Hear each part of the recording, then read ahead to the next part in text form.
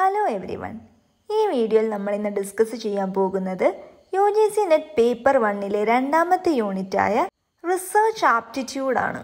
Research ആപ്റ്റിറ്റ്യൂഡിലെ 26ഓളം വരുന്ന ടൈപ്പുകളാണ് നമ്മൾ ഈ ഒറ്റ വീഡിയോയിൽ കവർ ചെയ്യാൻ പോകുന്നത്.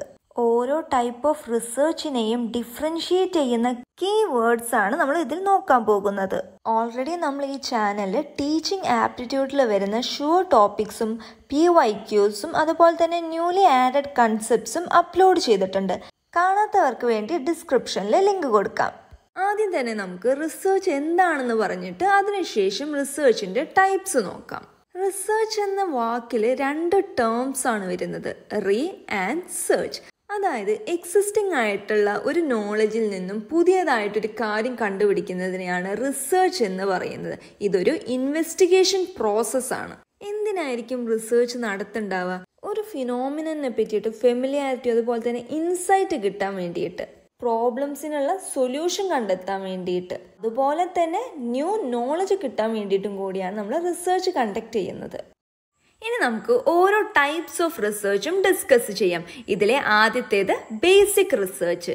Basic റിസർച്ചിനെ pure research, fundamental research, conceptual research, അതുപോലെ തന്നെ തിയറിറ്റിക്കൽ റിസർച്ച് എന്നും പറയാറുണ്ട്.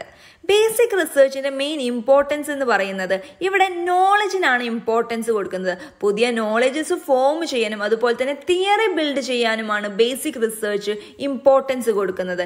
ഇവിടെ പുതിയ കൺസെപ്റ്റുകൾ ഡിസ്കവർ ചെയ്യും, എക്സിസ്റ്റിംഗ് ആയിട്ടുള്ള തിയറീസ് അഡ്വാൻസ് ചെയ്യും. അതുകൊണ്ട് തന്നെ ഇതൊരു തിയറിറ്റിക്കൽ റിസർച്ച് ആണ്. ഇവിടെ പ്രാക്ടിക്കൽ ആപ്ലിക്കേഷൻ വരുന്നില്ല. നമ്മൾ ഈ റിസർച്ചിലൂടെ തിയറീസിനെ പ്രാക്ടിക്കലി അപ്ലൈ ചെയ്യുന്നില്ല, നമ്മൾ ഫോം ചെയ്യുകയാണ് ചെയ്യുന്നത്. ഇനി അടുത്ത ടൈപ്പ് ഓഫ് റിസർച്ച് ആണ് അപ്ലൈഡ് റിസർച്ച്. അതായത് നമ്മൾ ബേസിക് റിസർച്ചിൽ ഓരോ കൺസെപ്റ്റ് ഡിസ്കവർ ചെയ്തു, പുതിയ നോളജസ് ഡിസ്കവർ ചെയ്തു. ഈ കണ്ടുപിടിച്ച കൺസെപ്റ്റുകളെ അപ്ലൈ ചെയ്യുന്നത് അപ്ലൈഡ് റിസർച്ചിലാണ്. അതുകൊണ്ട് തന്നെ ഇതൊരു ആക്ഷൻ ഓറിയന്റഡ് റിസർച്ച് ആണ്. എക്സിസ്റ്റിംഗ് ആയിട്ടുള്ള പ്രോബ്ലംസ് സോൾവ് ചെയ്യാൻ നമ്മൾ അപ്ലൈഡ് റിസർച്ചിലൂടെയാണ് ശ്രമിക്കുക. ഇതിന് പ്രാക്ടിക്കൽ ആപ്ലിക്കേഷൻ ഉണ്ട്. ഓരോ സ്പെസിഫിക് പ്രോബ്ലംസും ഈ റിസർച്ചിലൂടെ നമുക്ക് സോൾവ് ചെയ്യാൻ പറ്റും. ഈ റിസർച്ച് മെയിൻ ആയിട്ട് യൂസ് ചെയ്യുന്നത് എക്സ്പേർട്ടുകളാണ്. ഇനി അടുത്തൊരു ടൈപ്പ് ഓഫ് റിസർച്ച് ആണ് ആക്ഷൻ റിസർച്ച്. ആക്ഷൻ റിസർച്ച് എന്ന് പറയുന്നത് അപ്ലൈഡ് റിസർച്ചിന്റെ ഒരു ടൈപ്പാണ്. അതുകൊണ്ട് തന്നെ അപ്ലൈഡ് റിസർച്ചിന്റെ എല്ലാ ക്യാരക്ടറിസ്റ്റിക്സും ആക്ഷൻ റിസർച്ചിനും ഉണ്ടായിരിക്കും. ആക്ഷൻ റിസർച്ച് ഡെവലപ്പ് ചെയ്തത് കർട്ട് ലെവിൻ ആണ്. അപ്ലൈഡ് റിസർച്ച് പോലെ തന്നെ ആക്ഷൻ റിസർച്ചും പ്രാക്ടിക്കൽ ഇൻ നേച്ചർ ആണ്. ആക്ഷൻ റിസർച്ച് യൂസ് ചെയ്യുന്നത് പെട്ടെന്നൊരു പ്രോബ്ലം സംഭവിച്ചു കഴിഞ്ഞാൽ ആ പ്രോബ്ലത്തിന് നമ്മൾ എങ്ങനെ സോൾവ് ചെയ്യും എന്ന് നോക്കുന്നത് നമ്മൾ ആക്ഷൻ റിസർച്ചിലൂടെയാണ്. അതുപോലെ തന്നെ ലോക്കൽ ലെവൽ പ്രോബ്ലംസും സ്കൂൾ ലെവൽ പ്രോബ്ലംസും നമ്മൾ സോൾവ് ചെയ്യുന്നത് ആക്ഷൻ റിസർച്ച് യൂസ് ചെയ്തിട്ടാണ്. ആക്ഷൻ റിസർച്ച് ഇന്റർവെൻഷൻ ബേസ്ഡ് ആണ്. അതുപോലെ തന്നെ സൈക്ലിക്കൽ ഇൻ നേച്ചർ ആണ്. ഒരു പ്രോസസ്സ് ഉണ്ട് ഇതിന്. പ്ലാൻ ചെയ്യണം, ആദ്യം ആക്ട്, ഒബ്സർവ് ആൻഡ് റിഫ്ലക്ട്. ഈ പ്രോസസ്സ് സൈക്ലിക്കൽ ഇൻ നേച്ചർ ആണ്. നമ്മൾ അപ്ലൈഡ് റിസർച്ചിൽ പറഞ്ഞു അത് യൂസ് ചെയ്യുന്നത് എക്സ്പേർട്ട് ആയിരിക്കും എന്ന്. എന്നാൽ ആക്ഷൻ റിസർച്ച് ചെയ്യാൻ വേണ്ടിയിട്ട് അധികം ട്രെയിനിങ്ങിന്റെ ആവശ്യം ഇല്ല. കാരണം ഇവിടെ സോൾവ് ചെയ്യുന്നത് ചെറിയ ചെറിയ local level, school level problems ആണ്. ആക്ഷൻ റിസർച്ച് ഇംപ്രൂവ്മെന്റിനാണ് ഫോക്കസ് കൊടുക്കുന്നത്. അതുപോലെ തന്നെ ഈ ആക്ഷൻ റിസർച്ച് ജനറലൈസ് ചെയ്യാൻ പറ്റില്ല. നമ്മളൊരു സ്പെസിഫിക് പ്രോബ്ലം സോൾവ് ചെയ്യാനാണ് യൂസ് ചെയ്യുന്നത്. ഇത് എല്ലാ പ്രോബ്ലംസും ഒരുപോലെ ആയിരിക്കില്ലല്ലോ, അപ്പൊ അതിന്റെ റിസൾട്ടും സെയിം ആയിരിക്കില്ല. അതുകൊണ്ട് തന്നെ നമുക്ക് ജനറലൈസ് ചെയ്യാൻ പറ്റില്ല. ഈ റിസർച്ചിന്റെ ഓരോ കീ പോയിന്റ്സും ആണ് ബോൾഡ് ആക്കി കൊടുത്തിട്ടുള്ളത്. സോ ഈ കീ പോയിന്റ്സ് ശ്രദ്ധിക്കണം. ഈ ആക്ഷൻ റിസർച്ച് ഒക്കെ ഒരുപാട് പ്രീവിയസ് ഇയർ ക്വസ്റ്റ്യൻസിൽ വന്നിട്ടുണ്ട്. ഇനി അടുത്തൊരു ടൈപ്പ് ഓഫ് റിസർച്ച് ആണ് ക്വാണ്ടിറ്റേറ്റീവ് റിസർച്ച്. ഈ ഒരു ടൈപ്പ് ഓഫ് റിസർച്ചിൽ കളക്ട് ചെയ്യുന്നതും അനലൈസ് ചെയ്യുന്നതും ന്യൂമറിക്കൽ ഡാറ്റയാണ്. ന്യൂമറിക്കൽ ഡാറ്റ എന്ന് പറയുന്നത് അത് മെഷറബിൾ ആയിരിക്കും ഇവിടുത്തെ data. Quantitative research mainly use ചെയ്യുന്നത് ഒരു ഹൈപ്പോത്തിസിസ് ടെസ്റ്റ് ചെയ്യാൻ വേണ്ടിയിട്ടായിരിക്കും. ക്വാണ്ടിറ്റേറ്റീവ് റിസർച്ചിന്റെ അപ്രോച്ച് എന്ന് പറയാൻ നമ്മൾ ഒരു ഡാറ്റ കളക്ട് ചെയ്തിട്ട് അതിനെ മെഷർ ചെയ്യുകയും ടെസ്റ്റ് ചെയ്യുകയും ചെയ്യും. ഇവിടെ യൂസ് ചെയ്യുന്ന ഡാറ്റ സ്ട്രക്ചേർഡ് ആയിരിക്കും, മെഷറബിൾ ആയിരിക്കും, ഒബ്ജക്റ്റിവിറ്റി ഉണ്ടായിരിക്കും. അതുപോലെ തന്നെ ഇവിടെ ജനറലൈസേഷൻ പോസിബിൾ ആണ്. സോ ഇതൊരു ഡിഡക്റ്റീവ് റിസർച്ച് കൂടിയാണ്. ഇവിടെ യൂസ് ചെയ്യുന്ന സാമ്പിൾ സൈസ് ലാർജ് ആയിരിക്കും. അതുപോലെ തന്നെ പ്രോബബിലിറ്റി മെത്തേഡാണ് ഇവിടെ സാമ്പിളിംഗ് മെത്തേഡിൽ യൂസ് ചെയ്യുന്നത്. ഇതൊരു പോസിറ്റീവിസം അപ്രോച്ച് ആണ് ഇതിൽ വരുന്നത്. അതായത് പോസിറ്റീവിസം അപ്രോച്ച് എന്ന് പറയുന്നത് സയൻസിലൂടെ നമുക്ക് ഇതിനെ പ്രൂവ് ചെയ്യാൻ പറ്റും. ഇവിടെ ലിറ്ററേച്ചർ റിവ്യൂവിനും ഇമ്പോർട്ടൻറ്റ് റോൾ ഉണ്ട്. ഇനി അടുത്ത ടൈപ്പ് ഓഫ് റിസർച്ച് ആണ് ഈ ക്വാണ്ടിറ്റേറ്റീവിന്റെ നേരെ ഓപ്പോസിറ്റ്, ക്വാളിറ്റേറ്റീവ് റിസർച്ച്. ഇവിടെ ഇമ്പോർട്ടൻസ് കൊടുക്കുന്നത് ഒരു പുതിയ ഐഡിയ ഡിസ്കവർ ചെയ്യാൻ വേണ്ടിയിട്ടാണ്, ഒരു പുതിയ അണ്ടർസ്റ്റാൻഡിങ് കിട്ടാൻ വേണ്ടിയിട്ടാണ് ക്വാളിറ്റേറ്റീവ് റിസർച്ച് ചെയ്യുന്നത്. നമ്മൾ ക്വാണ്ടിറ്റേറ്റീവ് റിസർച്ചിൽ നമ്മൾ പറഞ്ഞു ഇവിടെ ഹൈപ്പോത്തസിസ് ടെസ്റ്റ് ചെയ്യുമെന്ന്. പക്ഷെ ക്വാളിറ്റേറ്റീവ് റിസർച്ചിൽ നമ്മൾ പുതിയ ഐഡിയാസ് ആണ് ഡിസ്കവർ ചെയ്യുന്നത്. ഹൈപ്പോത്തസിസ് ഫോം ചെയ്യുകയേ ചെയ്യുന്നുള്ളൂ, ടെസ്റ്റ് ചെയ്യില്ല. ക്വാളിറ്റേറ്റീവ് റിസർച്ചിലെ അപ്രോച്ച് എന്ന് പറയുന്നത് ആദ്യം നമ്മൾ ഒബ്സർവ് ചെയ്യും, എന്നിട്ട് ആ ഒബ്സർവ് ചെയ്ത കാര്യത്തിനെ ഇന്റർപ്രറ്റ് ചെയ്യും. ഇവിടെ നോൺ ന്യൂമറിക്കൽ ഡാറ്റാസ് ആണ് യൂസ് ചെയ്യുന്നത്. അതായത് മെഷറബിൾ ആയിരിക്കില്ല ഇവിടെ യൂസ് ചെയ്യുന്ന ഡാറ്റ. അതുപോലെ തന്നെ ഇത് അൺസ്ട്രക്ചേർഡ് ഡാറ്റയും ആയിരിക്കും. ഇത് സബ്ജക്റ്റീവ് ഇൻ നേച്ചർ ആണ്, ഇൻഡക്റ്റീവ് റിസർച്ച് ആണ്. ഇവിടെ സാമ്പിൾ സൈസ് സ്മോൾ ആയിരിക്കും, നോൺ പ്രോബബിലിറ്റി സാമ്പിളിംഗ് ആണ് യൂസ് ചെയ്യുക. അതുപോലെ തന്നെ ലിറ്ററേച്ചർ റിവ്യൂക്ക് അധികം ഇമ്പോർട്ടൻസ് ഇല്ല, അധികം റോള് ലിറ്ററേച്ചർ റിവ്യൂക്കില്ല. അതുപോലെ തന്നെ ഇവിടെ പോസ്റ്റ് പോസിറ്റീവിസം അപ്രോച്ച് ആണ് യൂസ് ചെയ്യുന്നത്. അതായത് ഇതൊരു സബ്ജക്റ്റീവ് അപ്രോച്ച് ആണ്. ഇനി നമുക്ക് different types of qualitative researches നോക്കാം. അതിൽ ആദ്യം വരുന്നതാണ് എത്നോഗ്രാഫിക് റിസർച്ച്. എത്നോഗ്രാഫിക് റിസർച്ച് എന്ന് പറയുമ്പോൾ നമ്മളവിടെ ഒരു കൾച്ചറിനെ പറ്റിയിട്ടാണ് സ്റ്റഡി ചെയ്യുന്നത്. അവിടുത്തെ വാല്യൂ സിസ്റ്റം, ബിലീഫ്, ലാംഗ്വേജ്, ഇതെല്ലാമാണ് നമ്മൾ സ്റ്റഡി ചെയ്യുന്നത്. ഇവിടുത്തെ കീ വേർഡ് എന്ന് പറയുന്നത് നമ്മൾ പാർട്ടിസിപ്പൻസിൻ്റെ ഒബ്സർവേഷൻ അല്ലെങ്കിൽ പേഴ്സ്പെക്റ്റീവ് ആണ് നമ്മളിവിടെ സ്റ്റഡി ചെയ്യുന്നത്. അടുത്തൊരു ക്വാളിറ്റേറ്റീവ് റിസർച്ച് ആണ് കേസ് സ്റ്റഡി. കേസ് സ്റ്റഡി എന്ന് പറയുന്നത് ഒരു ഇൻഡെപ്റ്റ് സ്റ്റഡിയാണ്. നമ്മളിവിടെ ഓരോ കേസസിനെയാണ് സ്റ്റഡി ചെയ്യുന്നത്. ഈ കേസസ് റിയൽ ആവാം അല്ലെങ്കിൽ ഹൈപ്പോത്തറ്റിക്കൽ ആവാം. ഹൈപ്പോത്തറ്റിക്കൽ എന്ന് പറഞ്ഞാൽ ഒരു ഇമാജിനറി കേസ് ആവാം. ഇവിടെ നമ്മൾ ഓരോ റിലേഷൻഷിപ്സ് ആണ് സ്റ്റഡി ചെയ്യുന്നത്. ഇനി നമുക്ക് അടുത്ത് ഫിനോമിനോളജിക്കൽ റിസർച്ച് എന്താണെന്ന് നോക്കാം. ഇവിടെ സ്റ്റഡി ചെയ്യുന്നത് ഒരു കോമൺ തീമിനെ പറ്റിയിട്ടായിരിക്കും, ഒരു കോമൺ കാര്യത്തിനെ പറ്റിയിട്ടായിരിക്കും ഇവിടെ സ്റ്റഡി ചെയ്യുന്നത്. അതായത് എക്സാമ്പിളിന് COVID-19 ഇതൊരു കോമൺ ഫിനോമിനയാണ്. ഇതിനെപ്പറ്റി സ്റ്റഡി ചെയ്യുന്നതിനെയാണ് ഫിനോമിനോളജിക്കൽ റിസർച്ച് എന്ന് പറയുന്നത്. അടുത്തതാണ് നെറേറ്റീവ് റിസർച്ച്. നെറേറ്റീവ് എന്ന് പറയുന്നത് സ്റ്റോറി ടെല്ലിങ്ങുമായിട്ട് റിലേറ്റഡ് ആണ്. അതായത് ഓരോരുത്തരുടെ ബയോഗ്രഫി, ഓട്ടോബയോഗ്രഫി, ലിവിങ് എക്സ്പീരിയൻസ് ഒക്കെയാണ് നെറേറ്റീവ് റിസർച്ചിൽ വരുന്നത്. ഇനി അടുത്ത ടൈപ്പ് ഓഫ് റിസർച്ച് ആണ് ഗ്രൗണ്ടഡ് റിസർച്ച്. അതായത് ഒരു റിസർച്ചർ കളക്ട് ചെയ്ത ഡാറ്റയിൽ നിന്നും ഒരു തിയറി ഡെവലപ്പ് ചെയ്യുന്നതിനെയാണ് ഗ്രൗണ്ടഡ് തിയറി എന്ന് പറയുന്നത്. ഒരു സാച്ചുറേഷൻ പോയിന്റ് വരെ ഡാറ്റ കളക്ട് ചെയ്തുകൊണ്ടേയിരിക്കും. എന്നിട്ട് ഈ കളക്ട് ചെയ്ത ഡാറ്റയിൽ നിന്നും ഒരു തിയറി ഡെവലപ്പ് ചെയ്യുന്നതിനെയാണ് ഗ്രൗണ്ടഡ് റിസർച്ച് എന്ന് പറയുന്നത്. ഇനി അടുത്തതാണ് തീമാറ്റിക് റിസർച്ച്.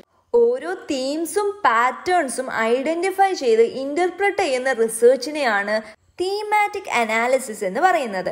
ഇനി അടുത്തതാണ് content analysis. Content അനാലിസിസിനെ text analysis എന്നും പറയാറുണ്ട്. ഇവിടെ അനലൈസ് ചെയ്യുന്നത് വേർഡ്സ്, ഫ്രേസസ്, ടെക്സ്റ്റിനെയൊക്കെയാണ് ഇവിടെ നമ്മൾ സ്റ്റഡി ചെയ്യുന്നത്. ഇനി അടുത്തതാണ് ഡിസ്ക്ലോഷർ അനാലിസിസ്. ഡിസ്ക്ലോഷർ അനാലിസിസിൽ നമ്മൾ സ്റ്റഡി ചെയ്യുന്നത് ഒരു ലാംഗ്വേജ് എങ്ങനെ യൂസ് ചെയ്യാം, എങ്ങനെ നമുക്ക് കമ്മ്യൂണിക്കേറ്റ് ചെയ്യാം എന്നതെല്ലാമാണ് നമ്മളിവിടെ സ്റ്റഡി ചെയ്യുന്നത്. ഇതിനെയാണ് ഡിസ്ക്ലോഷർ അനാലിസിസ് എന്ന് പറയുന്നത്. ഇനി അടുത്തതാണ് ഇൻഡക്റ്റീവ് റിസർച്ചും ഡിഡക്റ്റീവ് റിസർച്ചും. ഇൻഡക്റ്റീവ് റിസർച്ചിൽ എന്താ പറയുന്നതെന്ന് വെച്ചാൽ ഒരു സ്പെസിഫിക് ഒബ്സർവേഷനിൽ നിന്നും നമ്മൾ ഒരു തിയറി ക്രിയേറ്റ് ചെയ്യുകയാണ്, എന്നിട്ട് ആ തിയറിയെ ജനറലൈസ് ചെയ്യും. ഇതൊരു ബോട്ടം അപ്പ് അപ്രോച്ച് ആണ്. ഒരു സ്പെസിഫിക് ഒബ്സർവേഷനിൽ നിന്നും ജനറലൈസേഷനിലേക്ക് എത്തുകയാണ് ഇതിൽ. ഇൻഡക്റ്റീവ് റിസർച്ചിന്റെ എക്സാമ്പിൾ ആയിട്ട് നമുക്ക് ന്യൂട്ടന്റെ ലോ പറയാൻ പറ്റും. അദ്ദേഹം ഒരു സ്പെസിഫിക് ഒബ്സർവേഷനിൽ നിന്നും ഒരു തിയറി ഡെവലപ്പ് ചെയ്തു. അതായത് ആപ്പിൾ ഫോൾ ചെയ്തപ്പോൾ ഇത് എന്തുകൊണ്ട് താഴേക്ക് വീണു എന്ന ഒരു കാര്യത്തിൽ നിന്നും അദ്ദേഹം ഗ്രാവിറ്റി എന്ന കൺസെപ്റ്റ് ഡെവലപ്പ് ചെയ്തു. ഇതാണ് ഇൻഡക്റ്റീവ് റിസർച്ചിലൂടെ പറയുന്നത്. ഇൻഡക്റ്റീവ് റിസർച്ചിന്റെ പ്രോസസ്സ് എന്ന് പറയുന്നത് ആദ്യം ഒബ്സർവേഷൻ, പിന്നെ പാറ്റേൺ, പിന്നെ ഒരു ഹൈപ്പോത്തിസിസ് സെറ്റ് ചെയ്യും. ഈ ഹൈപ്പോത്തിസിസ് ടെസ്റ്റ് ചെയ്ത് ഒരു തിയറി ഡെവലപ്പ് ചെയ്യും. നമ്മൾ ക്വാളിറ്റേറ്റീവ് റിസർച്ച് ഡിസ്കസ് ചെയ്തപ്പോൾ അതിൽ പറഞ്ഞിട്ടുണ്ടായിരുന്നു ക്വാളിറ്റേറ്റീവ് റിസർച്ച് ഒരു ഇൻഡക്റ്റീവ് റിസർച്ച് ആണെന്ന്. അപ്പോൾ ക്വാളിറ്റേറ്റീവ് റിസർച്ചിൽ വരുന്ന എല്ലാ ഫീച്ചേഴ്സും ഇൻഡക്റ്റീവ് റിസർച്ചിലും വരും. ഇനി അടുത്തതാണ് ഡിഡക്റ്റീവ് റിസർച്ച്. അപ്പോൾ ഇൻഡക്റ്റീവ് റിസർച്ചിൻ്റെ നേരെ ഓപ്പോസിറ്റ് ആയിരിക്കും ഡിഡക്റ്റീവ് റിസർച്ച്. ഡിഡക്റ്റീവ് റിസർച്ചിൽ നമ്മളൊരു ജനറൽ കാര്യത്തിൽ നിന്നും സ്പെസിഫിക് കാര്യത്തിലേക്കാണ് എത്തുന്നത്. ഈ ഡിഡക്റ്റീവ് അപ്രോച്ച് എന്ന് പറയുന്നത് ടോപ്പ് ഡൗൺ അപ്രോച്ചാണ്. ഒരു തിയറി ഓൾറെഡി ഉണ്ടാവും, ആ തിയറിയിൽ നിന്നുമാണ് നമ്മളൊരു സ്പെസിഫിക് കാര്യത്തിലേക്ക് എത്തുന്നത്. അതുകൊണ്ട് തന്നെ ഇതൊരു തിയറി ഡ്രിവൺ അപ്രോച്ചാണ്. ഇതിലെ പ്രോസസ്സ് എന്ന് പറയുന്നത് ആദ്യം ഒരു തിയറി ഉണ്ടാവും, ഹൈപ്പോത്തിസിസ് സെറ്റ് ചെയ്യും, അതിനുശേഷം ഒബ്സർവ് ചെയ്യും, പിന്നെ കൺഫർമേഷൻ. ഒരു തിയറി വെരിഫൈ ചെയ്യാൻ വേണ്ടിയിട്ടാണ് നമ്മൾ ഡിഡക്റ്റീവ് റിസർച്ച് യൂസ് ചെയ്യുക. അതായത് ന്യൂട്ടന്റെ ലോ ഓഫ് ഗ്രാവിറ്റി ശരിയാണോ എന്ന് അറിയാൻ വേണ്ടിയിട്ട് നമ്മൾ ഒരു ആപ്പിൾ നമ്മളുടെ വീട്ടിൽ നിന്ന് എറിഞ്ഞു നോക്കും. ഓൾറെഡി എക്സിസ്റ്റിംഗ് ആയിട്ടുള്ള ഒരു തിയറിയിൽ നിന്നും ഹൈപ്പോത്തിസിസ് ക്രിയേറ്റ് ചെയ്തിട്ട് ആ തിയറി പ്രൂവ് ചെയ്യാൻ ശ്രമിക്കും. ഇതിനെയാണ് ഡിഡക്റ്റീവ് റിസർച്ച് എന്ന് പറയുന്നത്. ഇനി അടുത്ത ടൈപ്പ് ഓഫ് റിസർച്ച് ആണ് ഡിസ്ക്രിപ്റ്റീവ് റിസർച്ച്. ഡിസ്ക്രിപ്റ്റീവ് റിസർച്ചിൽ നമ്മളൊരു സിറ്റുവേഷൻ അല്ലെങ്കിൽ ഇവന്റിനെ പറ്റി ഡിസ്ക്രൈബ് ചെയ്യണം. അതിന്റെ ക്യാരക്ടറിസ്റ്റിക്സ്, ഫങ്ഷൻസ് എല്ലാം നമ്മൾ അവിടെ ഡിസ്ക്രൈബ് ചെയ്യുകയാണ് ചെയ്യുന്നത്. ഇതൊരു ക്വാണ്ടിറ്റേറ്റീവ് ടൈപ്പ് ഓഫ് റിസർച്ച് ആണ്. ഇവിടെ നമുക്ക് വേരിയബിൾസിന്റെ മേലെ ഒരു കൺട്രോളും ഉണ്ടാവില്ല, നമ്മൾ അവിടെ ഉള്ള സിറ്റുവേഷനെ പഠിക്കുകയാണ്. ഈ ഡിസ്ക്രിപ്റ്റീവ് റിസർച്ചിൽ തന്നെ 2 ടൈപ്സ് ഓഫ് റിസർച്ച് ഉണ്ട്. ലോഞ്ചിറ്റ്യൂഡിനൽ റിസർച്ചും ഉണ്ട്, അതുപോലെ തന്നെ ക്രോസ് സെക്ഷണൽ റിസർച്ചും ഉണ്ട്. ലോഞ്ചിറ്റ്യൂഡിനൽ റിസർച്ച് എന്ന് പറഞ്ഞാൽ ഒരു സിംഗിൾ വേരിയബിളിനെ നമ്മൾ ഡിഫറെൻറ്റ് ടൈമുകളിലായിട്ട് സ്റ്റഡി ചെയ്യുന്നതിനെയാണ് ലോഞ്ചിറ്റ്യൂഡിനൽ റിസർച്ച് എന്ന് പറയുന്നത്. എന്നാൽ ക്രോസ് സെക്ഷണൽ റിസർച്ച് എന്ന് പറഞ്ഞാൽ ഡിഫറെൻറ്റ് വേരിയബിൾസിനെ നമ്മൾ ഒരൊറ്റ സമയത്ത് പഠിക്കുന്നതിനെയാണ് ക്രോസ് സെക്ഷണൽ റിസർച്ച് എന്ന് പറയുന്നത്. ഇനി അടുത്തതാണ് എക്സ്പെരിമെന്റൽ റിസർച്ച്. എക്സ്പെരിമെന്റൽ റിസർച്ചിൽ നമ്മൾ കോസ് ആൻഡ് ഇഫക്റ്റ് റിലേഷൻഷിപ്പ് ആണ് സ്റ്റഡി ചെയ്യുന്നത്. ഇതിനെ കോസൽ റിസർച്ച് എന്നും പറയാറുണ്ട്. ഇവിടെ ഒരു ഡിപ്പെൻഡന്റ് വേരിയബിളും ഉണ്ടാവും, ഇൻഡിപെൻഡന്റ് വേരിയബിളും ഉണ്ടാവും. ഇൻഡിപെൻഡന്റ് വേരിയബിൾ ആണ് ഇവിടുത്തെ കോസ്, അതുപോലെ തന്നെ ഡിപ്പെൻഡന്റ് വേരിയബിൾ ആണ് ഇവിടുത്തെ ഇഫക്റ്റ്. അതായത് ഇൻഡിപെൻഡന്റ് വേരിയബിളിൽ മാറ്റങ്ങൾ വരുത്തിയിട്ട് അത് എന്ത് ഇഫക്റ്റ് ആണ് ഡിപ്പെൻഡന്റ് വേരിയബിളിൽ വരുത്തുന്നത് എന്നതാണ് നമ്മളിവിടെ സ്റ്റഡി ചെയ്യുന്നത്. അതുപോലെ തന്നെ ഇവിടെ എക്സ്ട്രോണിയസ് വേരിയബിൾസും ഉണ്ടായിരിക്കും. ഈ എക്സ്ട്രോണിയസ് വേരിയബിളിനെ നമ്മൾ കൺട്രോൾ ചെയ്ത് നിർത്തണം. ഒരു എക്സ്പെരിമെന്റൽ റിസർച്ചിൽ എക്സ്പെരിമെന്റൽ ഗ്രൂപ്പും ഉണ്ടാവും, അതുപോലെ തന്നെ കൺട്രോൾ ഗ്രൂപ്പും ഉണ്ടായിരിക്കും. ഇവിടെ നമ്മൾ എസ്റ്റാബ്ലിഷ് ചെയ്യാൻ ശ്രമിക്കുന്നത് കോണ്ടെക്സ്റ്റ് ഫ്രീ ജനറലൈസേഷൻ ആണ്. ഇതും ഒരു ക്വാണ്ടിറ്റേറ്റീവ് റിസർച്ച് ആണ്. ഒരു വേരിയബിളിൽ മാനിപ്പുലേഷൻ വരുത്തിയിട്ട് എന്തൊക്കെയാണ് അവിടെ സംഭവിക്കുന്ന ചേഞ്ചസ് എന്ന് ഒബ്സർവ് ചെയ്യുകയാണ് നമ്മൾ എക്സ്പെരിമെന്റൽ റിസർച്ചിൽ ചെയ്യുന്നത്. ഇനി അടുത്തൊരു ടൈപ്പ് ഓഫ് റിസർച്ച് ആണ് എക്സ്പ്ലോറേറ്ററി റിസർച്ച്. ഒരു പർട്ടിക്കുലർ ഏരിയനെ പറ്റിയിട്ട് അധികം ഇൻഫോർമേഷൻസ് അവൈലബിൾ അല്ലെങ്കിൽ നമ്മൾ യൂസ് ചെയ്യുന്ന ടൈപ്പ് ഓഫ് റിസർച്ച് ആണ് എക്സ്പ്ലോറേറ്ററി റിസർച്ച്. നമ്മളൊരു സ്റ്റഡിയുടെ ബിഗിനിങ്ങിലാണ് ഇത് യൂസ് ചെയ്യുക. ഒരു പ്രിലിമിനറി സ്റ്റഡി ആയിട്ടാണ് നമ്മൾ യൂസ് ചെയ്യുന്നത്. ബാക്ക്ഗ്രൗണ്ട് ഇൻഫോർമേഷൻസ് എല്ലാം കിട്ടാൻ വേണ്ടിയിട്ടാണ് നമ്മൾ എക്സ്പ്ലോറേറ്ററി റിസർച്ച് യൂസ് ചെയ്യുന്നത്. ഇതൊരു ക്വാളിറ്റേറ്റീവ് റിസർച്ച് ആണ്. അത് അൺസ്ട്രക്ചേർഡ് ആണ്, കാരണം നമുക്ക് ഇതിനെ പറ്റിയിട്ട് അധികം ഇൻഫോർമേഷൻസ് ഒന്നും അവൈലബിൾ അല്ല. Exploratory റിസർച്ചിനെ formulative research, feasibility study, pilot study എന്നൊക്കെ പറയാറുണ്ട്. ഇനി അടുത്തതാണ് X post facto research. X post facto എന്ന് പറഞ്ഞാൽ ആഫ്റ്റർ ദ ഫാക്ട് എന്നാണ് അർത്ഥം. അതായത് ഒരു സംഭവം ഒക്കർ ചെയ്തതിന് ശേഷം അതിനെപ്പറ്റി study ചെയ്യുന്നതിനെയാണ് X post facto research എന്ന് പറയുന്നത്. നമുക്കിവിടെ ഇൻവെസ്റ്റിഗേഷൻ എപ്പോഴാണ് സ്റ്റാർട്ട് ചെയ്യാൻ പറ്റുക? ആ കാര്യം നടന്നു കഴിഞ്ഞാൽ മാത്രമേ നമുക്ക് ഇൻവെസ്റ്റിഗേഷൻ ചെയ്യാൻ പറ്റുള്ളൂ. ഇതിൻ്റെ ഒരു എക്സാമ്പിളാണ്, അതായത് എർത്ത് കേക്ക് സംഭവിച്ചു കഴിഞ്ഞാൽ അതിനെ പറ്റിയൊരു സ്റ്റഡി നടത്തുക. അവിടെ ഫാക്ട് സംഭവിച്ചു കഴിഞ്ഞു, അതിനെ പറ്റിയിട്ടാണ് നമ്മൾ സ്റ്റഡി ചെയ്യുന്നത്. ഇവിടെ നമുക്ക് ഇൻഡിപെൻഡൻറ്റ് വേരിയബിളിനെ മാനിപ്പുലേറ്റ് ചെയ്യാൻ കഴിയില്ല, കാരണം ആ ഇൻസിഡൻറ്റ് ഓൾറെഡി ഒക്കർ ചെയ്ത് കഴിഞ്ഞു. റിസർച്ചറിന് ഇവിടെ വേരിയബിൾസിൻ്റെ മേൽ കൺട്രോൾ ഉണ്ടാവില്ല. ഈ ex post facto റിസർച്ചിനെ casual comparative research, retrospective research, quasi experimental research, after the fact research എന്നൊക്കെ പറയാറുണ്ട്. ഇവിടുത്തെ മെയിൻ പോയിന്റ് എന്ന് പറയുന്നത് ഇൻഡിപെൻഡന്റ് വേരിയബിളിനെ നമുക്കിവിടെ മാനിപ്പുലേറ്റ് ചെയ്യാൻ പറ്റില്ല. പക്ഷേ എക്സ്പെരിമെന്റൽ റിസർച്ചിൽ എങ്ങനെയായിരുന്നു? നമ്മൾ ഇൻഡിപെൻഡന്റ് വേരിയബിളിനെ മാനിപ്പുലേറ്റ് ചെയ്തിട്ട്, അതായത് ചേഞ്ചസ് വരുത്തിയിട്ട് ഡിപ്പെൻഡന്റ് വേരിയബിളിൽ എന്തൊക്കെ വ്യത്യാസമാണ് വന്നത് എന്ന് സ്റ്റഡി ചെയ്തിരുന്നു. എന്നാൽ ഇത് ഇവിടെ സാധ്യമല്ല. ഇനി അടുത്തൊരു ടൈപ്പ് ഓഫ് റിസർച്ച് ആണ് ഹിസ്റ്റോറിക്കൽ റിസർച്ച്. ഹിസ്റ്റോറിക്കൽ റിസർച്ച് എന്ന് പറയുമ്പോൾ നമ്മളിവിടെ പാസ്റ്റ് ഇവൻസിനെയാണ് സ്റ്റഡി ചെയ്യുന്നത്. ഇവിടെ ഹൈപ്പോതെസിസ് ടെസ്റ്റിംഗ് ഉണ്ടാവില്ല. ഇതൊരു ക്വാളിറ്റേറ്റീവ് അല്ലെങ്കിൽ ഡിഡക്റ്റീവ് അപ്രോച്ച് ആണ് ഇവിടെ ഹിസ്റ്റോറിക്കൽ റിസർച്ചിൽ യൂസ് ചെയ്യുന്നത്. ഇനി അടുത്ത ടൈപ്പ് ഓഫ് റിസർച്ച് ആണ് അനലറ്റിക്കൽ റിസർച്ച്. അനലറ്റിക്കൽ റിസർച്ച് എന്ന് പറഞ്ഞാൽ ഓൾറെഡി അവൈലബിൾ ആയിട്ടുള്ള ഇൻഫോർമേഷൻസും ഫാക്ട്സും യൂസ് ചെയ്യുന്ന ഒരു റിസർച്ചാണ് അനലറ്റിക്കൽ റിസർച്ച്. ഇവിടെ എക്സിസ്റ്റിംഗ് ആയിട്ടുള്ള ഇൻഫോർമേഷൻസിനെ ക്രിട്ടിക്കലി ഇവാലുവേറ്റ് ചെയ്യും. ഇനി അടുത്തതാണ് ഇവാലുവേറ്റീവ് റിസർച്ച്. ഇവാലുവേറ്റീവ് റിസർച്ച് ഒരു അനലിറ്റിക്കൽ ടൂളാണ്. ഇവിടെ എൻ്റെ റിസൾട്ടിനെ സ്റ്റഡി ചെയ്യാൻ യൂസ് ചെയ്യുന്നതാണ് ഇവാലുവേറ്റീവ് റിസർച്ച്. ഇനി അടുത്തതാണ് ഡയഗ്നോസ്റ്റിക് റിസർച്ച്. ഡയഗ്നോസ്റ്റിക് റിസർച്ചിൽ നമ്മൾ ഡിഫിക്കൽട്ടീസ്, ഒരു പ്രോബ്ലത്തിൻ്റെ കോസസ് ഒക്കെയാണ് സ്റ്റഡി ചെയ്യുന്നത്. അതുപോലെ തന്നെ ഒരു വേരിയബിൾ എത്രത്തോളം തവണ ഫ്രീക്വന്റ് ആയിട്ട് ഒക്കർ ചെയ്യുന്നു എന്നതും ഡയഗ്നോസ്റ്റിക് റിസർച്ചിൽ സ്റ്റഡി ചെയ്യും. ഇനി അടുത്തതാണ് empirical research. Empirical research experience അല്ലെങ്കിൽ ഒബ്സർവേഷൻ ബേസ്ഡ് ആയിട്ടുള്ള റിസർച്ചിനെയാണ് എംപെരിക്കൽ റിസർച്ച് എന്ന് പറയുന്നത്. It is based on experience. ഇനി അടുത്തൊരു ടൈപ്പ് ഓഫ് റിസർച്ച് ആണ് fixed റിസർച്ചും flexible റിസർച്ചും. Fixed research quantitative in nature ആണ്, ഫിക്സഡ് ഇൻ നേച്ചർ ആണ്. അതായത് ഇവിടെ ഇമ്പോർട്ടൻസ് ഉള്ളത് തിയറിക്കാണ്. ഇതൊരു തിയറി ഡ്രിവൺ റിസർച്ച് ആണ്. ഇത് റിജിഡും അതുപോലെ തന്നെ സ്ട്രക്ചേർഡുമാണ്. ഇനി അടുത്തതാണ് ഫ്ലെക്സിബിൾ റിസർച്ച്. ഫിക്സഡ് റിസർച്ചിന്റെ നേരെ ഓപ്പോസിറ്റ് ആയിരിക്കും. ഫ്ലെക്സിബിൾ റിസർച്ച് ക്വാളിറ്റേറ്റീവ് റിസർച്ച് ആണ്, ഫ്ലെക്സിബിൾ ഇൻ നേച്ചർ ആണ്. അതുപോലെ തന്നെ ഡാറ്റ കളക്ഷന് മോർ ഫ്രീഡം ഉണ്ട്, ലെസ് റിജിഡ് ആയിരിക്കും. ഇനി നമുക്ക് കുറച്ച് പ്രീവിയസ് ഇയർ ക്വസ്റ്റ്യൻസ് ഡിസ്കസ് ചെയ്യാം. Which of the following research is cyclical in nature? Fundamental research, applied research, action research, evaluation research. ഇവിടെ സൈക്ലിക്കൽ ഇൻ നേച്ചർ എന്നത് കാണുന്നത് കൊണ്ട് തന്നെ ഇവിടുത്തെ കറക്റ്റ് ആൻസർ വരുന്നത് ആക്ഷൻ റിസർച്ച് എന്നാണ്. ഇനി അടുത്ത ക്വസ്റ്റ്യൻ ആണ്, hypothesis testing is the main concept of which type of research? Options തന്നിട്ടുള്ളത് experimental research, historical research, survey research, എക്സാജറ്റിക് research.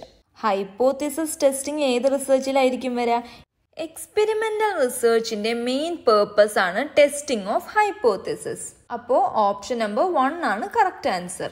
ഇനി അടുത്ത ക്വസ്റ്റ്യൻ ആണ്, in the post-positivistic approach to research, which of the following types of researches got emphasized? Experimental research, phenomenological research, ex post facto research, ethnographic research, action research. Give the correct answer from the options given below. ഇവിടെ post പോസിറ്റിവിസത്തിനെ പറ്റിയിട്ടാണ് ചോദിച്ചിട്ടുള്ളത്. Post positivism qualitative approach ആണ്. അപ്പോൾ ഈ ഓപ്ഷൻസിൽ തന്നിട്ടുള്ള ഏതൊക്കെ researchers qualitative researchers ആണോ അതൊക്കെ ആയിരിക്കും ഇതിന്റെ ആൻസേഴ്സ്. ഇതിൽ ഫിനോമിനോളജിക്കൽ റിസർച്ചും എക്സ്പോസ്റ്റ് ഫാക്ടോ റിസർച്ചും അതുപോലെ തന്നെ എത്നോഗ്രാഫിക് റിസർച്ചും ക്വാളിറ്റേറ്റീവ് റിസർച്ച് ആണ്. അപ്പോൾ ഓപ്ഷൻ 2 ആണ് കറക്റ്റ് ആൻസർ. ഇനി അടുത്ത ക്വസ്റ്റ്യൻ ആണ്, which of the following research focus on enhancing the corpus of knowledge in the given field? Options തന്നിട്ടുള്ളത് action research, applied research, evaluative research, fundamental research. ഇവിടെ ചോദിച്ചിരിക്കുന്നത് നോളജിന് importance കൊടുക്കുന്ന റിസർച്ച് ഏതാണ്, നോളജിനെ enhance ചെയ്യുന്ന type of research ഏതാണെന്നാണ് question. നമുക്കറിയാം നോളജിന് importance കൊടുക്കുന്നത് ഏതാണ്? Fundamental research, അതായത് ബേസിക് റിസർച്ച് ആണ് നോളജ് എൻഹാൻസ് ചെയ്യാൻ യൂസ് ചെയ്യുന്ന റിസർച്ച്. സോ ഓപ്ഷൻ 4 ആണ് correct answer, fundamental research. So നമ്മൾ ഈ വീഡിയോയിൽ റിസർച്ച് ആപ്റ്റിറ്റ്യൂഡിലെ ഡിഫറെൻറ്റ് ടൈപ്സ് ഓഫ് റിസർച്ചും അതുമായിട്ട് റിലേറ്റഡ് ആയിട്ട് വരുന്ന പ്രീവിയസ് ഇയർ ക്വസ്റ്റ്യൻസുമാണ് ഡിസ്കസ് ചെയ്തത്.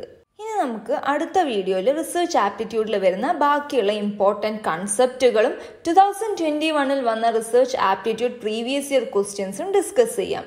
താങ്ക്